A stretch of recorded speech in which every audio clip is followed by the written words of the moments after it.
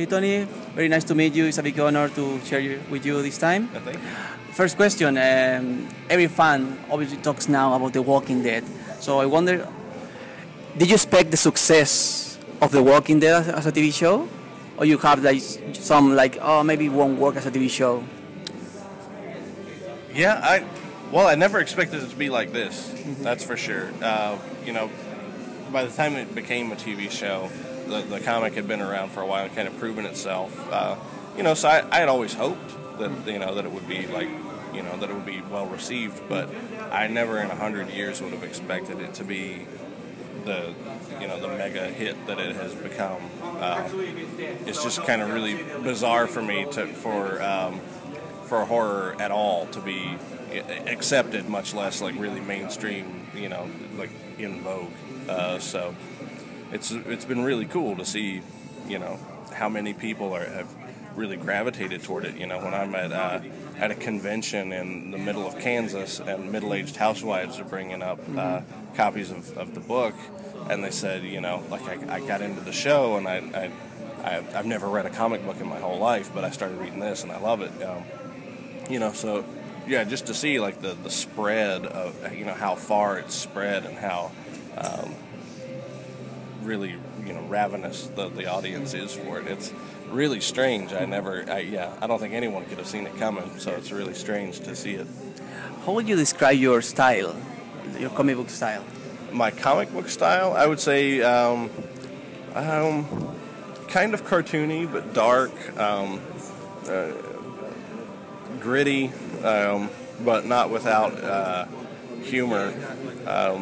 I think horror and humor kind of have to go hand in hand to a certain degree, but yeah, I guess that would probably be it.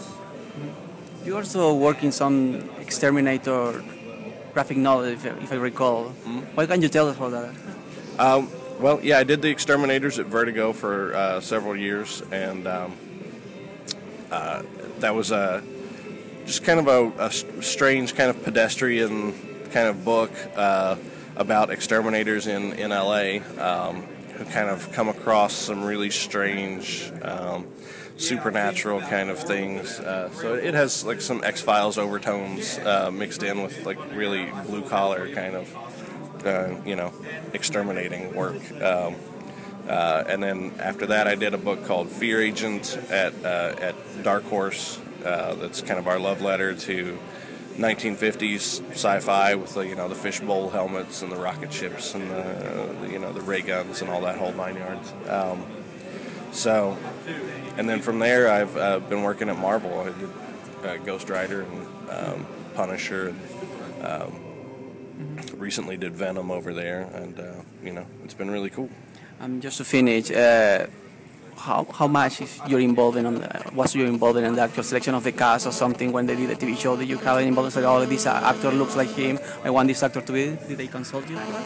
No, I've been pretty uninvolved with the creation of the show. It's mostly I've just been really astounded at how completely and perfectly things have been translated from the show, especially visually. It's been really bizarre to see, some of the characters look so incredibly like, what's in the book, and some of the scenes are translated so perfectly. It's really, really wild.